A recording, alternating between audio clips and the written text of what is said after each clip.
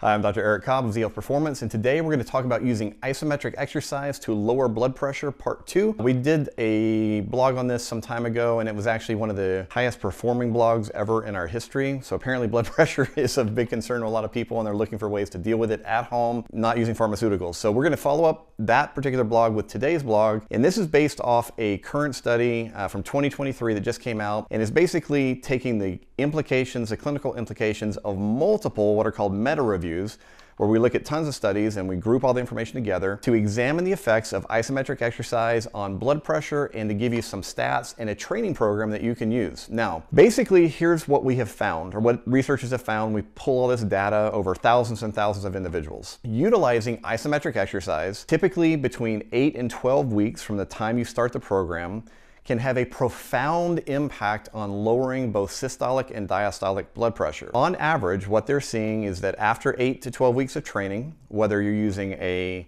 hand grip exercise or using a wall sit exercise, the average reduction in systolic blood pressure is 7 millimeters of mercury, which is kind of a standard thing that we're talking about. So if you had blood pressure of 140 for 8 weeks or so, we would expect that top number to be 133. Now, why that is important is that there have been multiple studies in the exercise world and in the pharmaceutical world looking at what does lowering blood pressure, the top number of your blood pressure by that much, what does it mean in relationship to cardiovascular events? So what they have found is that a 7 millimeter mercury decrease in systolic blood pressure over a period of years will lead to a 13% decrease in the number of heart attacks experienced and up to a 22% decrease in strokes. So this is a really, really profoundly impactful way to deal with blood pressure in the real world. This isn't just, hey, this is great for people that aren't sick. This is actually used for people who may be at risk of a cardiovascular event. So how do we do it? It's a really, really simple protocol. It's going to take you about 24 minutes per week of work time with some rest periods built in. So let's talk again about the research here. Isometric exercise, if you're unfamiliar, basically means we're going to create a contraction without movement. So if I was using this is called a handheld dynamometer. I turn it on and I give a squeeze, and then I try to maintain that same amount of squeeze. I'll get a number here, or give me a readout. That would be considered an isometric exercise. So what they have found is that in general, if we're dealing with people who need to lower blood pressure, we need to do isometric contractions that range around 20 to 30% of what's called the maximal voluntary contraction, so the MVC. So for simplification's sake, if I were to take this dynamometer and turn it on, I get a readout here, and I squeezed it in my very maximum, 10 out of 10 pressure, as much as grip strength as I have, let's say that was 100 pounds. To get a benefit from the isometric protocol I'm going to share with you, I would need to be averaging, during the course of the isometric contraction, 30 pounds. So basically, again, 30% of your maximum would be the very top level of contraction that we would want for any isometric exercise. Going above 30% seems to not be as beneficial, and in fact may actually be harmful to the benefit. So we're not trying to do something super hard here.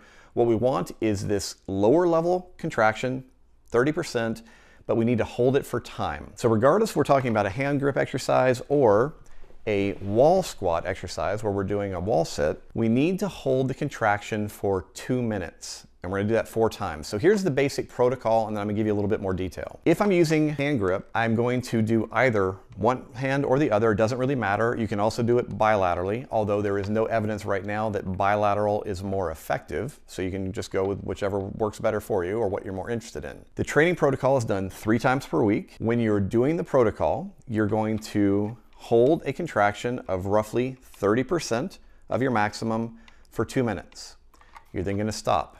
And you're going to rest for 3 minutes. And then you're going to contract for 2, rest for 3, contract for 2, rest for 3, contract for 2, and you're done. So you're going to do 4 rounds of 2 minutes of squeezing with a 3-minute rest period in between. Now, if you are deconditioned, you're working with clients who are severely deconditioned, and 30% just becomes too difficult, meaning they're getting too fatigued, you can drop down as low as 15% and still get a profound clinical effect.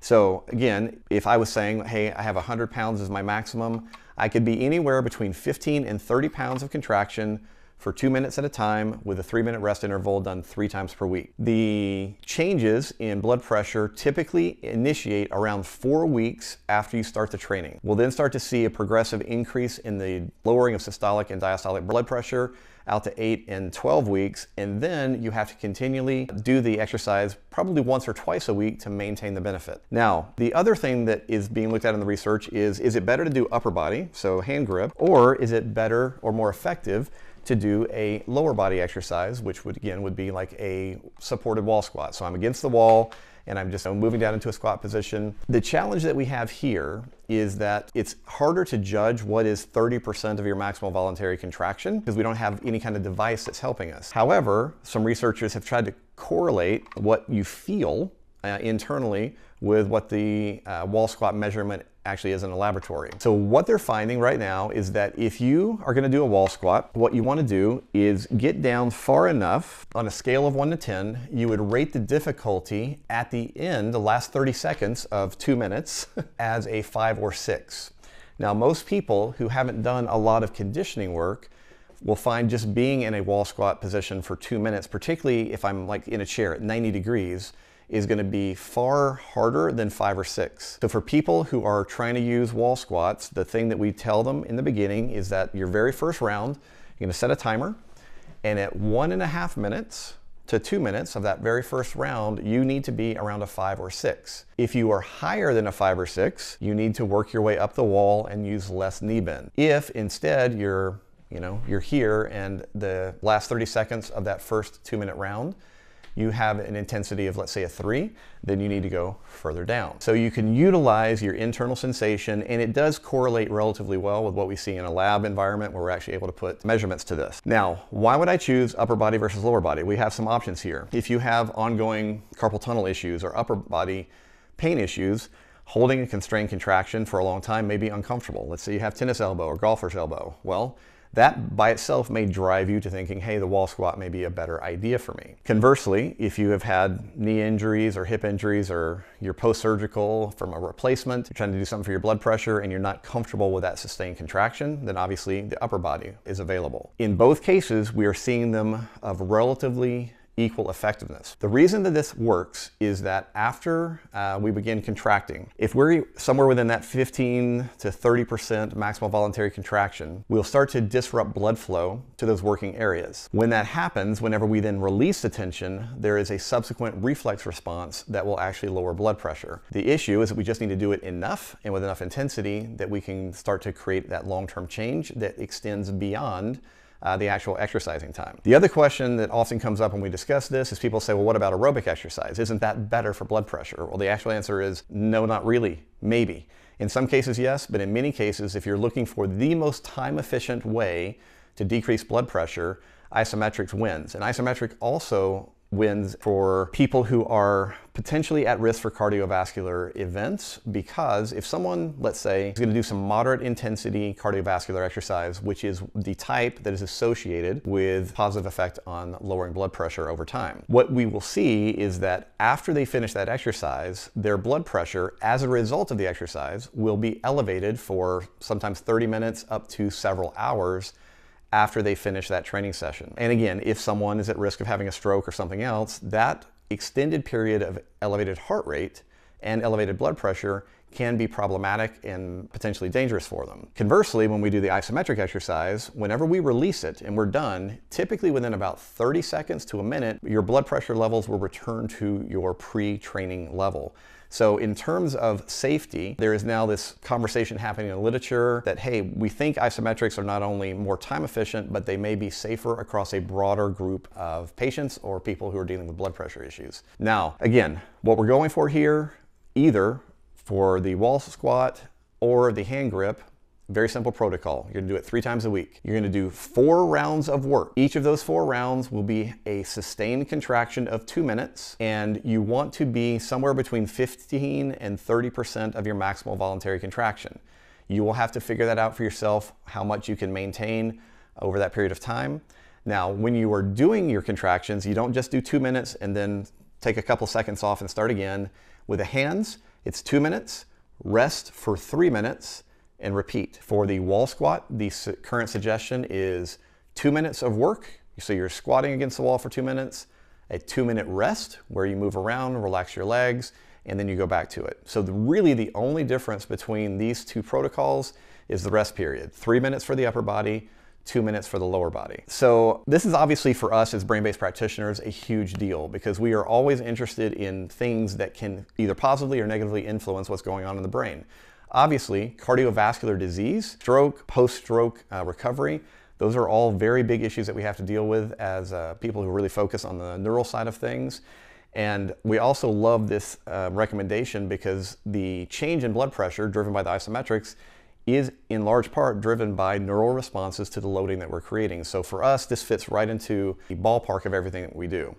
The final thing I want to point out here is that these reductions, 7 millimeters of mercury reduction in systolic blood pressure, is comparable to many of the low-dose medications that you would potentially be given if you were diagnosed with hypertension by your physician. So again, if you're looking for a tool to lower your blood pressure so that you can then have a discussion with your physician about, hey, do I need as much medication? Can I maybe start to come off of it or to replace it or to use in combination?